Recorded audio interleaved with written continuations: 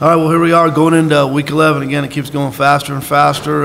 We got a tough opponent coming here at home, San Diego State. They're kind of on a roll right now, but we're excited. And like Mark said, it's senior night. That's a big deal. Our guys' last opportunity to play at Sam Boyd, and we're real proud of, how hard they've worked and, how they've chipped away, changing the culture here. So it's going to be an exciting night, and we're going to go out there and fight for a W and see if we can stop that trend they got going.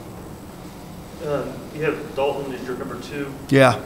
Is he going to take snaps this week preparing as a good boy? Yeah, he took all the 2 snaps today. So, again, Blake's day-to-day, it does not look likely that he'll play in the game. So, Kurt's played, of the 40 quarters we've played, he's played 17 of them. So he's played really half the season. So he'll be ready to go, and then Dalton will be ready as a backup.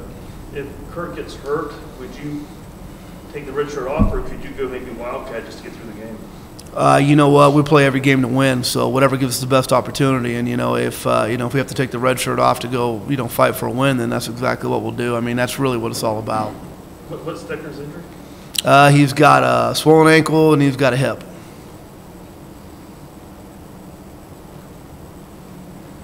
Tony, just speak to the significance of obviously senior day. Specifically, I mean, obviously, the 20 players that have been at the university for 4 years, but for you, first-year head coach, what's the significance of these seniors for you? There's a big significance, there's a couple of things that have nothing to do with me. It's just, this is such a special game.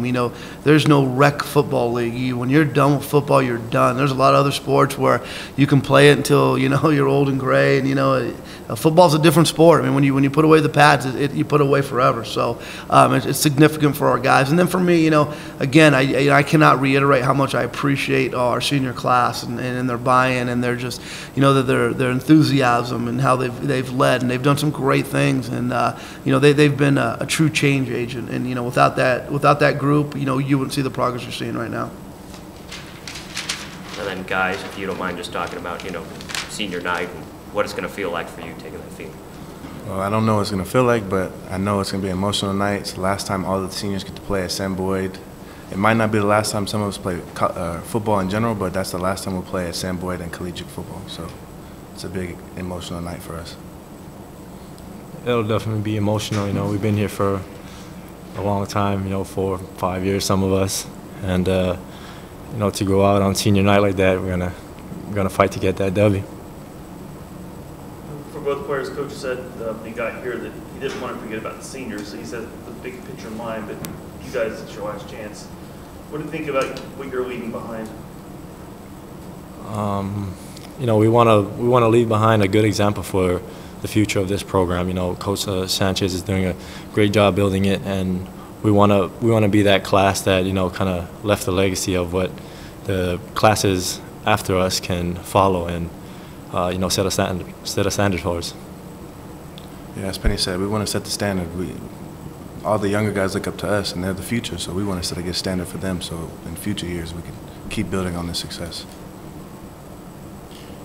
For both guys, just when you reflect on your years here, whether it's football or otherwise, just what do you think about? Is it the bowl game? Is it summer suffering through? Just what's kind of the first things that come to mind? Just the ride itself. All the things we've been through since we've been here. It could be the bowl game, but overall, I look at it as just the life lessons you learn going through football. It teaches you a lot, prepares you for what's coming in the real world. Yeah, same. I can't pinpoint one moment or one summer or something like that. It's everything together as a whole that made a difference in my life, and all the life lessons, everything you learn. Coach Sanchez even says all the time, there's life lessons in football. That's the big thing you take out of this. Penny, you haven't faced Donnell Pumphrey. What's your opinion of him? He's a good running back. He's a good running back, and our defense, we're gonna have to play gap sound and tackle. What is it about him that makes him so effective? He's a shifty guy. He's a shifty running back. He's quick, and you don't want to give him daylight. What about defending Donnell? Well, it starts with their whole philosophy. I mean, you know, they've got a big physical offensive line. They do a great job. Probably have the best fullback in the league. I mean, he gets downhill and he does a great job. And then you have a dynamic back behind him. You know, like he just alluded to. I mean, he's a guy that, you know, he's a burner. So if he gets into space, you got some issues there. But they do a really good job of, again, using multiple backs, and they really lean on the big physical offensive line. And again, when you're running the ball an average of 40 some odd times a game, you know, and throwing it probably an average of 15, that tells you a little bit about what they're committed to. We're also committed to defense, and we've allowed 62 points in the past 6 games. Yeah, it goes hand in hand. I mean, when you look at great defenses, they always have offenses that usually run the football. I mean, again, it's kind of a trend in college football when you look. You know, I mean, if you're going to be a big physical offense that's going to commit to running the football, you're going to have good time of possession. You're going to lessen offensive opportunities for the other team, and then their defense is physical. I mean, they have great secondary runs around. They're physical tacklers, high pressure. By far the highest percentage of pressure that we've seen all year, and that's Rocky Long. I mean, he's done that his entire career. He's a big, you know, go-get-him guy and play a lot of cover one, and they're going to get downhill and they're going to attack. As far as your own defense, after watching video, what did you see? Did you see things rectable, or what did you see? Yeah, you know, I mean, the biggest thing, it comes back to what we said on Saturday night. It was really tackling, you know, fits and tackling. Those are the biggest things, you know, and it's, you know, for the most part, you know, we've had our breaks in the dam a little bit this year on defense, but for the most part, they've been pretty stout against the run. But you know, that game was unfortunate. You know, when you give up 300 and some odd yards rushing, you gotta really look at yourself, do some soul searching, and talk about how physical you want to be, and you be committed to getting downhill and making tackles. And we're going to talk about that all week, and they're going to go out and we're going to improve on it, and we're going to get better. No real changes as far as personnel changes or anything, right? No, there's no personnel changes. You know, I mean, you know, we are who we are, and again, you know, when we talk about it, we've done some good things. I mean, we've seen our defense, you know, play pretty stout against teams like Michigan. I believe we have the #1, you know, 4th down stopping defense in our conference and one of the top in the country. You know, you look at turnovers, and you know, we passed our turnover ratio from last year 6-7 weeks ago. You know, I mean, they've done a lot of really good things. You know, just, you know, we looked a little tired. You know, we don't have a ton of depth in certain areas, but our guys are playing their guts out, and they're gonna get a second win. They're gonna go do it again. Cindy, it was a non-conference 1-3. There was like the home loss to South Alabama. Just didn't look like things were right, and then they get into conference play and get rolling. Did you see like big changes there? Were they just unlucky in some of those games? You know what you saw the most was when, you know, we look at stat lines and we start studying our opponents. You saw a lot more balance early in the year. They were throwing the ball more. They were a little bit more open, and then they really committed to just, you know, ground and pound and running the football. So when you look at rush attempts early in the year for week 1, week 2, week 3, week 4, you're looking at 30, and then you look at the last 4 weeks, it's 56, it's 40, it's 60, it's 50. So they've really decided that we're just going to run the football, not make mistakes, play great defense.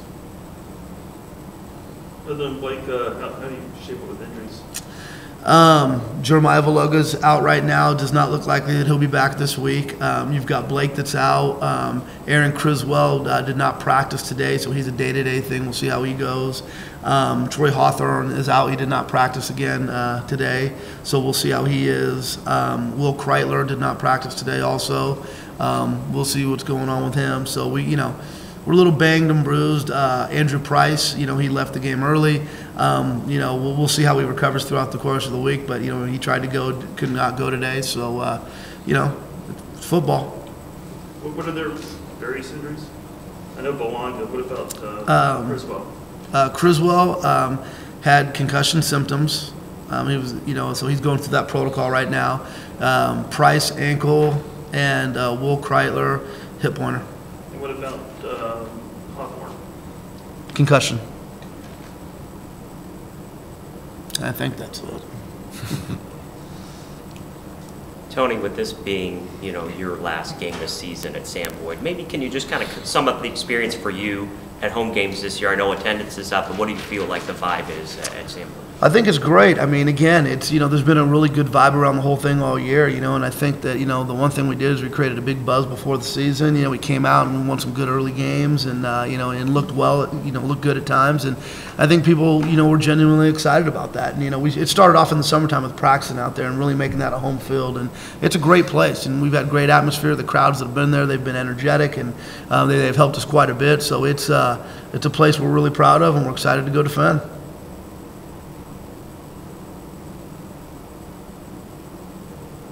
for the players, I mean, just any thoughts on, Bobby being the assistant coach on the other sidelines? Will you just say hi to him after the game, or have you monitored anything with that? I mean, what is the relationship when you have a head coach coaching elsewhere in the league? Do you think about it at all?